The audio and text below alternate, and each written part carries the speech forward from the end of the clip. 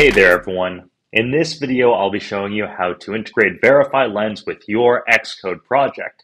So you can create a simple app like this one, where we can launch Veryfi Lens, we can use our camera in order to scan a receipt, we can take a picture of that like this, and then upload it, and get back a list of different Veryfi events, and of course, the processed JSON data.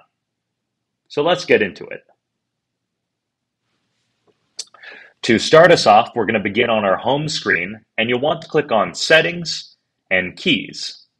That's because all of the Veryfi Lens information is stored in a private CocoaPods repo, so we need to scroll the way down to Lens CocoaPods and create a new access key. You can do that by clicking on this button, Add an Access Key, and typing in your first name, your last name, and finally, your email. So I'm going to go ahead and create this account here. You can do the same on your end, but it's very important to note that this password will only be displayed once. So make sure you store it somewhere safe for future reference because there's no other way to retrieve it other than by generating a new key. So go ahead and do that right now. So now we're looking at the actual code of the project I'm going to be breaking down. Now, although I've already installed Veryfi Lens into this project, I will quickly break down how to do so for you. So the first thing you have to do is in your project, you want to make sure you're using CocoaPods. If you don't know how to use CocoaPods, you haven't used it before, there are plenty of resources online, but just once you install CocoaPods and you make a new project with it, you can go ahead and open up your Podfile. And you're going to want to configure it this way. With these two source lines, you need this to install Lens. And of course, also include the pod Veryfi Lens, and then optionally a version number inside your targets. So you can go ahead, you can save this, and now you're ready to add in your credentials and install the pods. So to do that, I'm just going to open up Terminal, and you want to run this command. You're going to run git credential approve, and then all of this stuff in here, just to make sure to replace the username and password with that username and password we generated earlier. But once that's done, you can press enter and save these credentials. Once you've saved those credentials, you can go into your project folder and then run pod install. And of course, we already installed it inside this project, but at this point, you should now have Veryfi Lens installed and ready to go. So one thing you want to do before you can start using Lens is that you do need to configure a couple of the target properties. And that's because Veryfi Lens makes use of 4 main privacy settings in order to make the app run smoothly.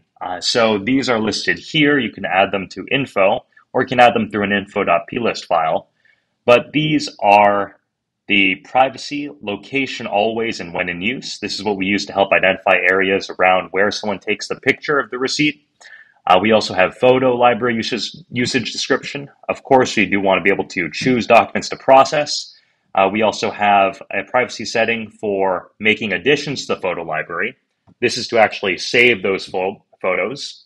And also camera usage, which is, of course, to scan the documents.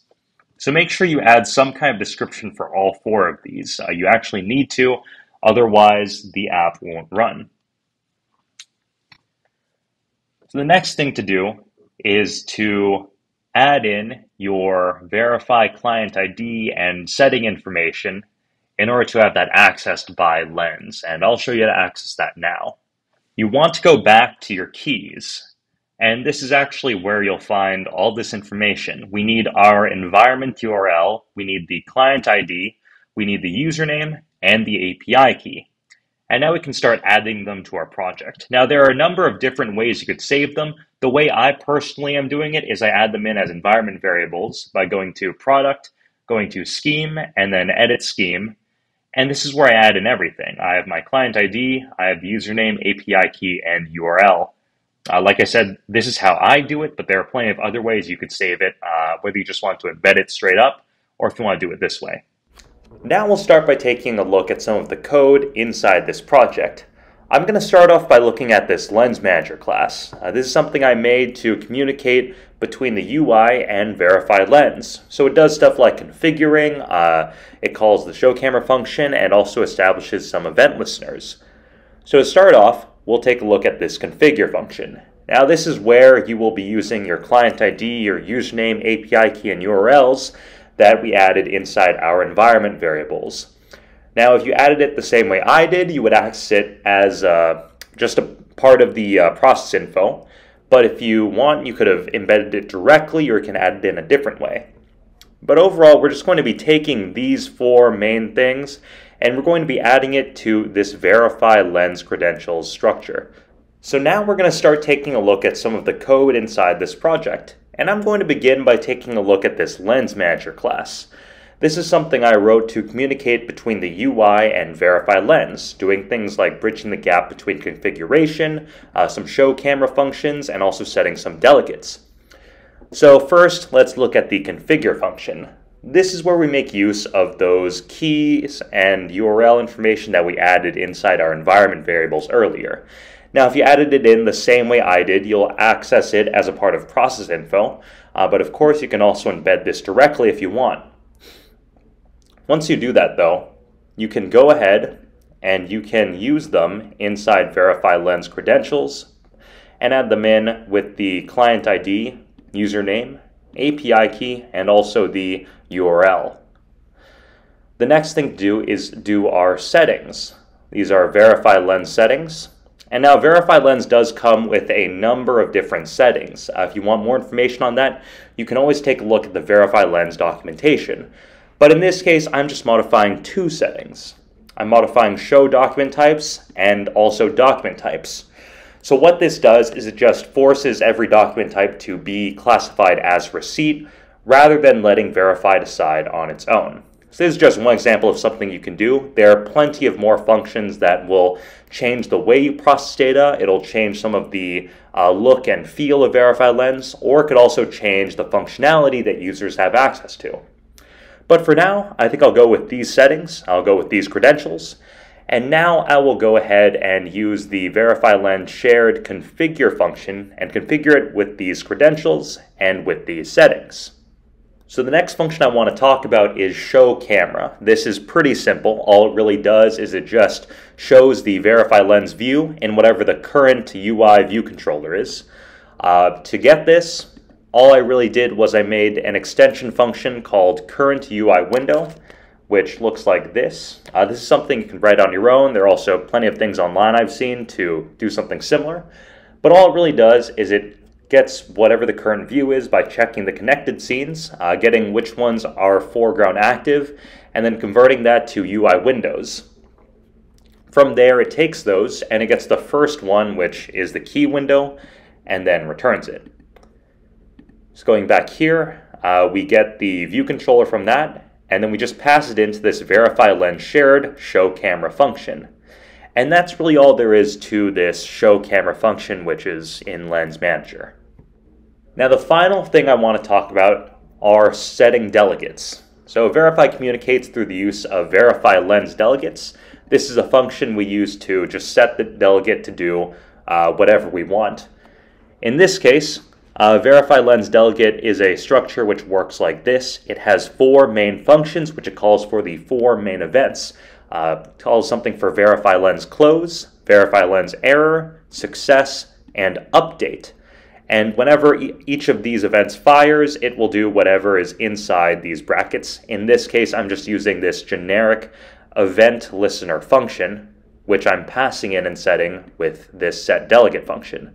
So the setDelegate function takes some kind of event listener, which just takes in a JSON variable of the type string to any dictionary. All it does is it sets the class attribute to this event listener, and then it tells Veryfi Lens that its delegate is now the LensManager Veryfi Lens delegate. And that's all there really is to it when it comes to this LensManager class. So now let's take a look at how the UI works. So now let's start looking at some of the UI. Now we go into here, we only really have one window, which is the Lens Console view.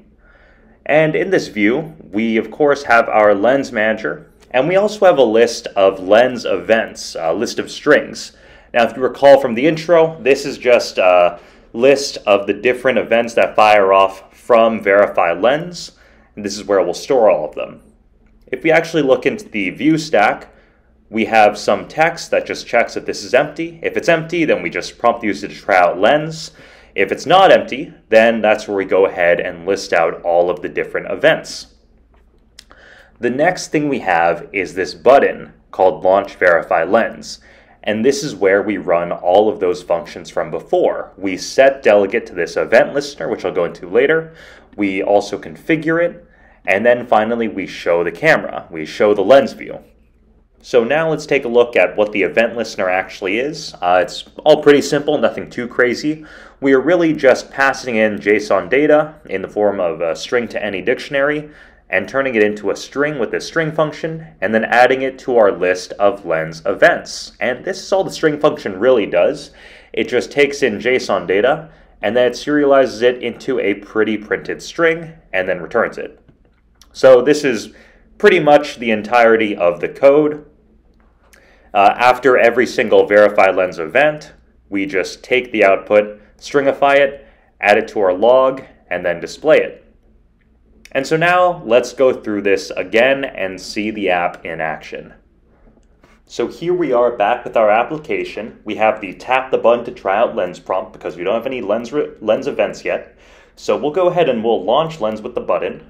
We'll keep the current photo selection, but we already have a receipt on the table and Lens recognizes that. So it's drawing this green box around it. This is actually something you can enable or disable with your Lens settings.